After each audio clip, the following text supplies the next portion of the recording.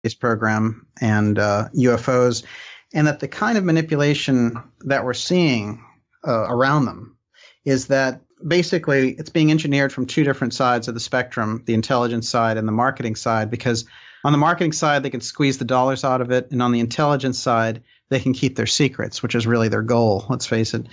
So this is about where we find ourselves, and it's not a very good position to be in. We're really squeezed in the middle, you know, and I find that it's a very good place for disinformation to thrive. We're seeing this cult activity being pushed in kind of the New Age side of it, which is why we call the series New Age Deep State. Yeah. It's when you get into UFOs and when you get into secret space program, you know, for me, when I look at the research around secret space program, I can't imagine for a moment that it's religious in any way, shape, or form. It's just information about a program that we've put together out there. So the fact that these forces, with shows like Cosmic Disclosure and with characters like Corey Goode, they're making blue avians and the centerpiece of the secret space program, which is a religious idea. And they have all this religious iconography, the blue avians holding up their hand. And we've had a lot of people actually point out that it's very Luciferian imagery. Yeah. And so we're definitely seeing religious aspects creep in here. And they're trying to make the whole thing into some kind of spiritualist revival, which is very odd to do around UFOs and the secret space program. Well, I think they're onto something there. Already back in the day, the French guy, ufologist, Jacques Vallée, yeah. Yeah, he was onto the cultish aspects of it. And if you do want to revive, if you want to make a cult for, I don't know, power, money, just disinformation, it's smart to, you know, put one foot into that spiritual area. Yes. Yeah. Well, it's clever and dangerous. It's dangerous to us, clever for them. Yeah, exactly. But if you get people wrapped up in a fake religion, I mean, we've seen a lot of that. Yep, like most religions. Yeah, like most religions. I mean, we've already seen a lot of fallout with Scientology and what happens when you try to integrate these things and just kind of cook up your own religion out of the blue. Yeah. And not so out of the blue either, because there are some intelligence connections to the origins of Scientology. With Hubbard and absolutely. Yeah. And there's also Crowley hanging out there. And Space Program. Yes. What's it called? Jack Parsons? Jack Parsons, yes. Yeah. And Parsons was a representative of Crowley's OTO there in Los Angeles and was really, that would make a whole show in itself. So the New Age Deep State aspect, they did get manipulated. If you go through the periods you were talking about, like the 60s and with the hippies and all the rest of it, these spiritual ideas moved in the 60s. They moved into higher consciousness. They moved into yoga. They moved into chakras. They moved into life after death. They moved into psychic experience. And those things are dangerous, I think, for controllers of society. They need to get a handle on them because I do think that they tend to lose control when people start taking possession of their own consciousness. They can't have that.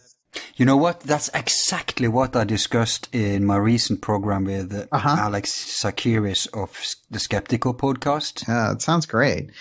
I definitely will familiarize myself with him more. Now that it's Skeptico, I figured out, I have run across that before. I haven't really checked it out. If you find a time, check it out. It's called Why Scientism is Wrong About Everything.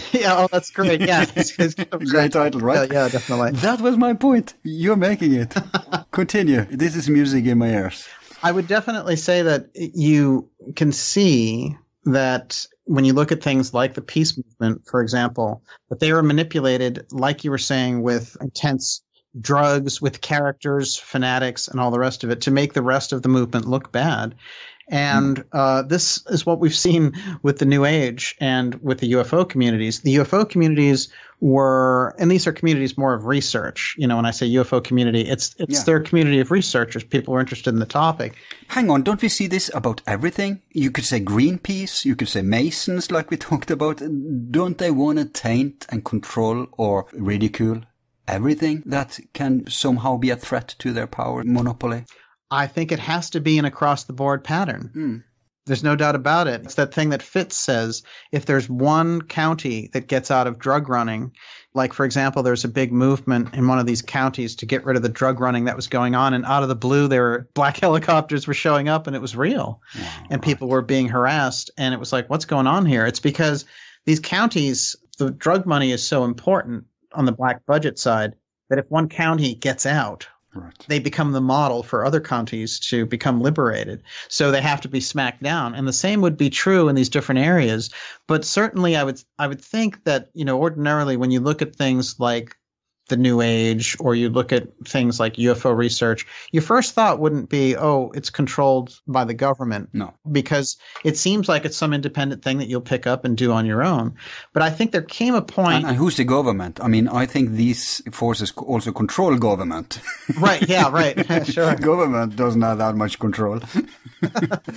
I think the government is the first thing they're taking over. Well, we have so many names now. We have the deep state, the breakaway civilization. Yep. Well, we know one of the worst names for anything is the Illuminati. Yeah. It's one of the worst names. Let's just trash that here on the show. Yeah. We discussed this the last time, actually, what to call these structures, remember? Yes, absolutely. I don't know if we concluded anything, but we had many good candidates. There are good candidates, and you said secret government was one of yours. I remember that. No, not secret government. I think it was, could it be in the cabal, maybe?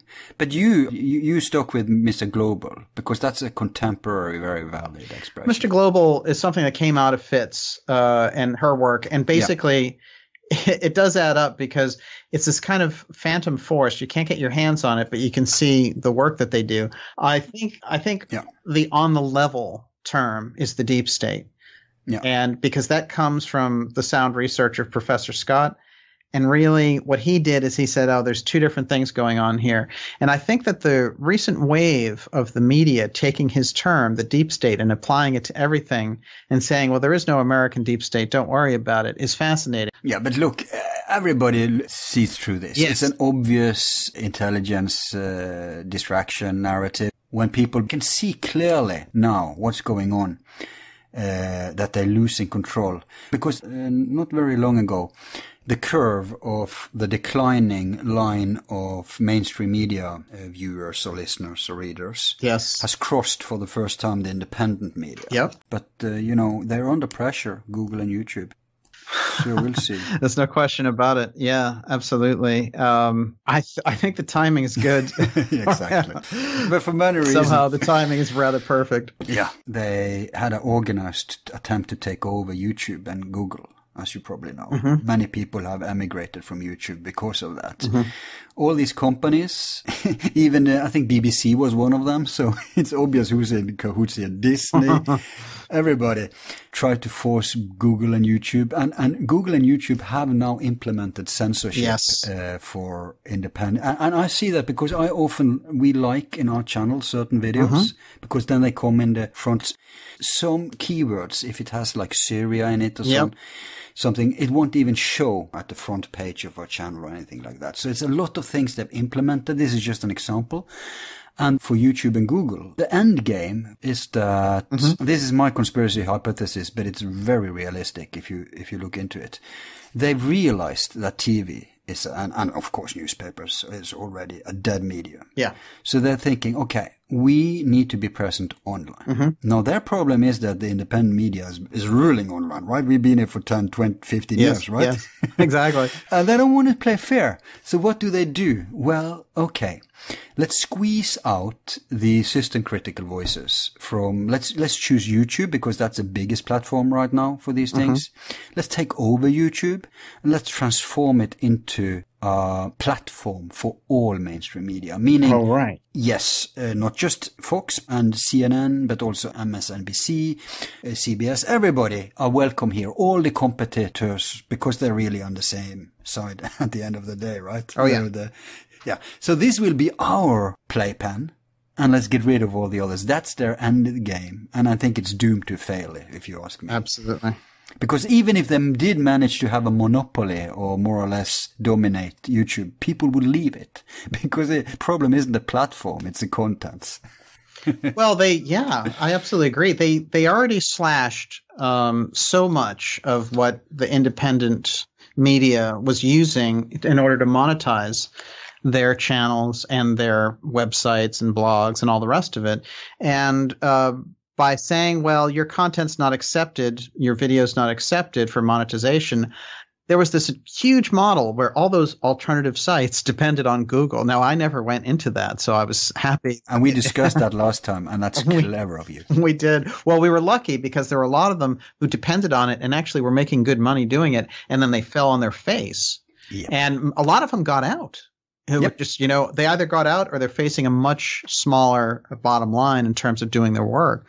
So that part worked. They collapsed a lot of channels that talked about war, for example. They certainly got after these channels. At the right and at the left. Yes, absolutely. But it is interesting because now on Twitter, I find out from a lot of viewers that my content is listed as sensitive material. Yep. Some of your videos wouldn't show at our front page when we liked it. Some would, others wouldn't. Wow. So you were struck, of course, by the censor. But there is that the weirdest stuff is from this Corey Goode cult, because they almost daily, they've kind of stopped in the last few days, but almost daily they were issuing privacy complaints, copyright complaints, anything that they could. And YouTube kicked their ass. They didn't get anything. No. And the way I look at it is really you want to be able to deliver your work in a variety of mediums, because you never know. For example, when I was doing the New Age Deep State thing, there were so many complaints from the company, the 3-year disclosure marketing company, against my videos that they were trying to threaten the channel to pull down the channel, because of course their legal threats were all kind of like bellicose. But this is the kind of sensitivity which, I know YouTube pretty well, and so I know how to get around frivolous complaints. But the thing is, you do have to do that, and I think it's getting to this point where it's fascinating, because on one end of the spectrum, as an independent media outfit, you'll have the pressure of the mainstream media trying to get rid of you. And on the other end of the spectrum, you'll have those forces that are coming in to do marketing into the independent media space. Third forces. And so you're getting caught in the middle. Yeah, I was just thinking that, because when you put a critical light on them, you would expect some backlash from their people. Absolutely. There's no question about it. It is. So you notice it already? Yeah, but I would say this, that what happens, though, whenever you open up the conversation, it's a wild card. So in a way, opening up the conversation against the mainstream media, opening up the conversation against those third force aspects in independent media, opens the door to a wild card, and you might just find this pathway between the two, and that's what we've been doing. But certainly the important thing from my point of view is to bring forward the ideas unfiltered, without the junk conspiracy on top of it, and without the pressure from the mainstream media official story. Yeah, we discussed this the last time, and a problem I consider then that I think is still haunting us is that how are we, supposed to win this battle? Because, like I was insinuating earlier in this discussion, is that we have we are not following into this false dichotomy, the black-white thing. We are trying to get to truth, which is more synthetic, and you have to have several thoughts at the same time. I say we, I mean not just you and me, but many good outlets out there are like that. I'd say throw in Skeptical too, since I already mentioned. Yes. But the problem is, like you say, we fall between two chairs, and we can come in the scissor. And also, it's harder to reach a bigger audience, because unfortunately, the more you dumb down, the bigger impact you'll have, right? That's why Corey Goode and those people or Gaia TV can run with what they've got. Yeah. So, but this is the reason I also invited you now, is to help you get some focus on this breaking story of yours. Yes. Because if enough people, subversive people, anti-authoritarian, alternative, conspiracy, what you want to call it, gets it, then truth can come out on the good side of this, and people like you who's been working so hard for that can actually earn from it rather than suffer. Oh, well, yeah, I really appreciate that. What I see about all this is that with a real quality outlet of information like what you guys do, in the grand scheme of things like the 3-year disclosure marketing plan and Corey Goode and David Wilcock, they will burn out because but the very nature of their thing is to borrow content, and borrow is a very kind word in this case. Yeah. But they're going to repurpose content from other users, and it's like a fashion thing. It is. It has to run out. Yes. So I will say that people will come to know quality that's consistent, and in like the shows that you do and the guests that you bring forward. So this is very important. And from my perspective, what I've learned from dealing with this whole thing around the New Age deep state, on one hand, I've given myself a window by researching their activities on that end of the independent spectrum, this third force coming in. But I've always seen it, so I've been aware of it anyway. But the education that I've got is this, which is the real outfits, and I consider like ForbiddenKnowledgeTV.net, for example, Solari.com, Giza Death Star. These are important sites that have important information, the work that you guys are doing, what we do at Dark Journalist. This is a core of information that works as a bulwark against the rise of that kind of junk conspiracy, third force. Yeah. And it also stands very strongly against the mainstream media pressure to eliminate the independent alternative voices. So in a way, this is a real strong core.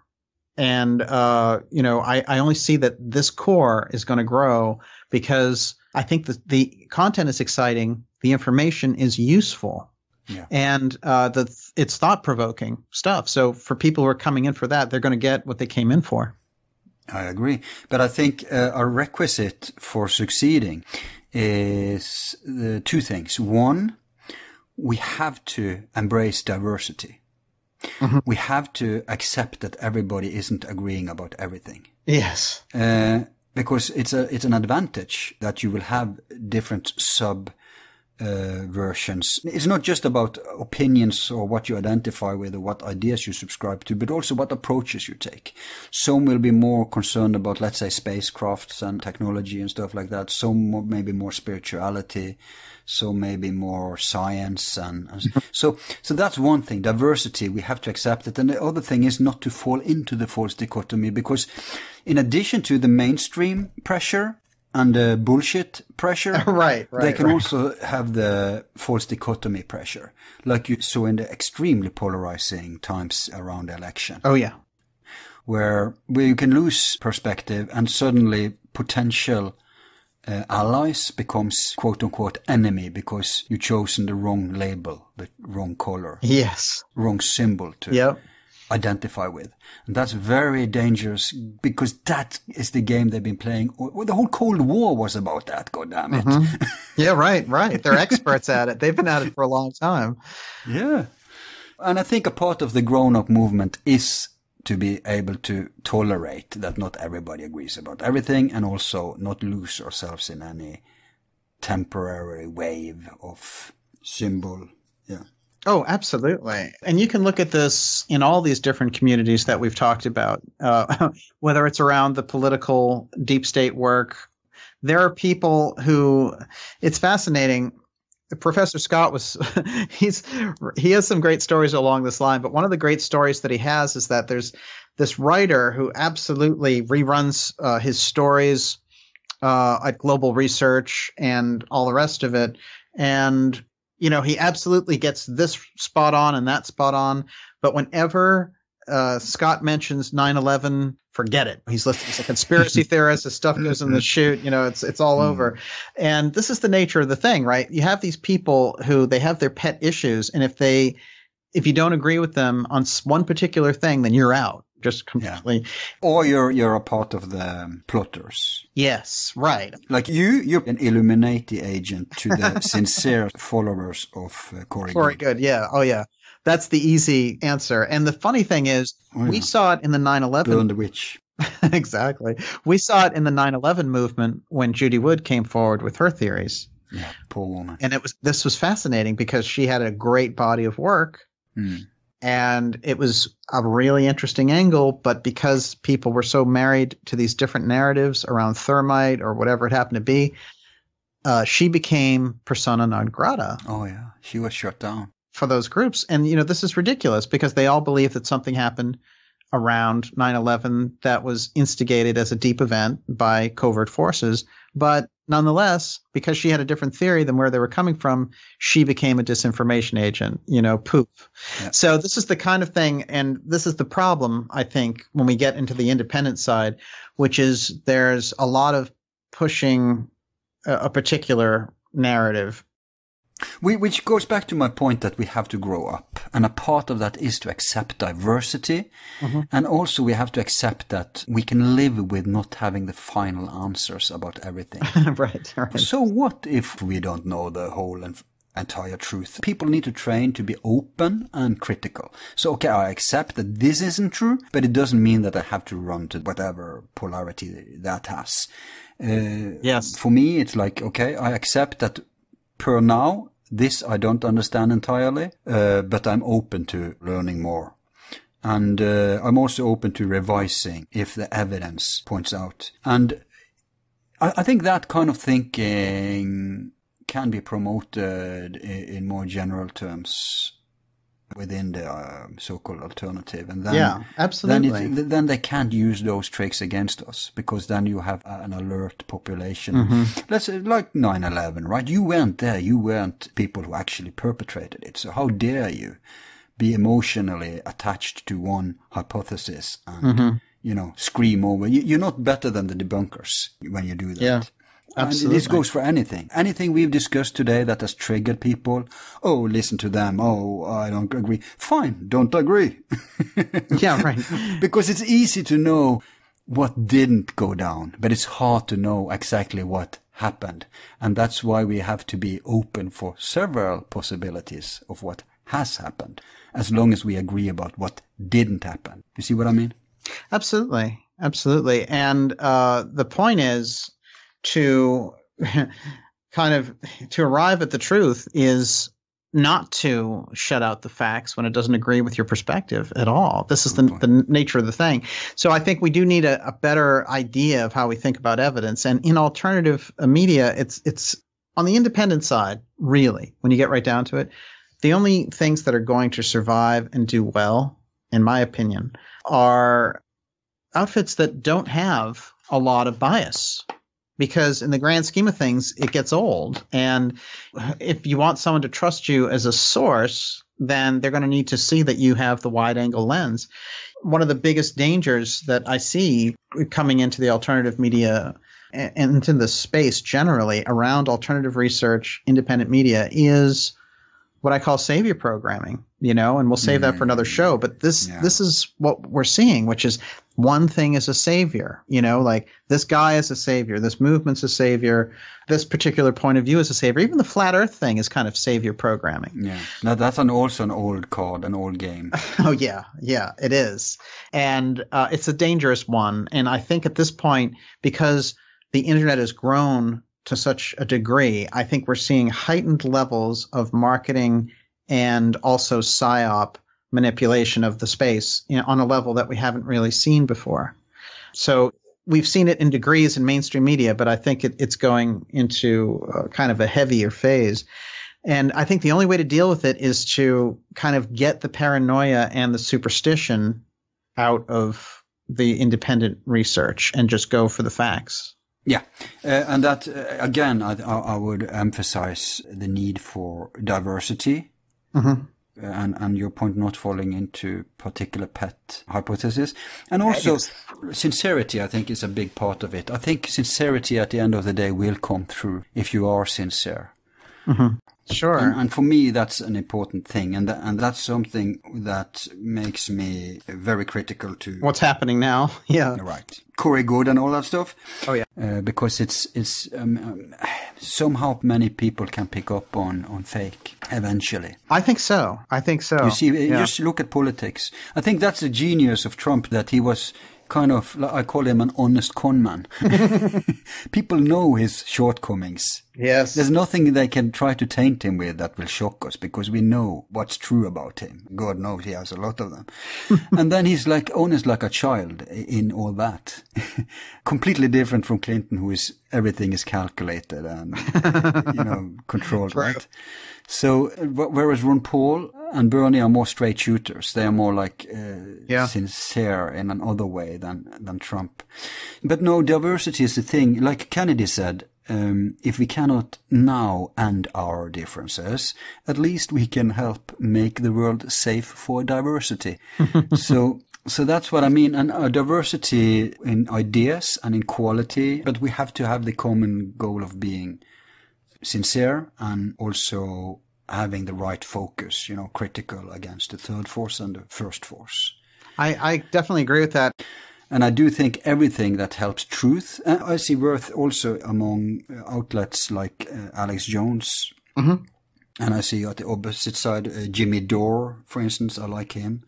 So you have many people across the political spectrum that's pulling in the same direction. Uh-huh. If you can kind of not identify with these false dichotomy symbols, is my point. You can find those independent media channels that go across the spectrum, and I think that they are there. And although there's a lot of noise and a lot of junk out there, in the grand scheme of things, the quality exists. I mean, across the board. Yeah, we're definitely in a period. It's kind of like there's a pretty good dividing line between quality and stuff that's really falls into a category of just non-listenable. And it is easy to spot, I think. Indeed. At least if you're used to quality, I think at the end of the day, you'll start seeing through the third force. Absolutely.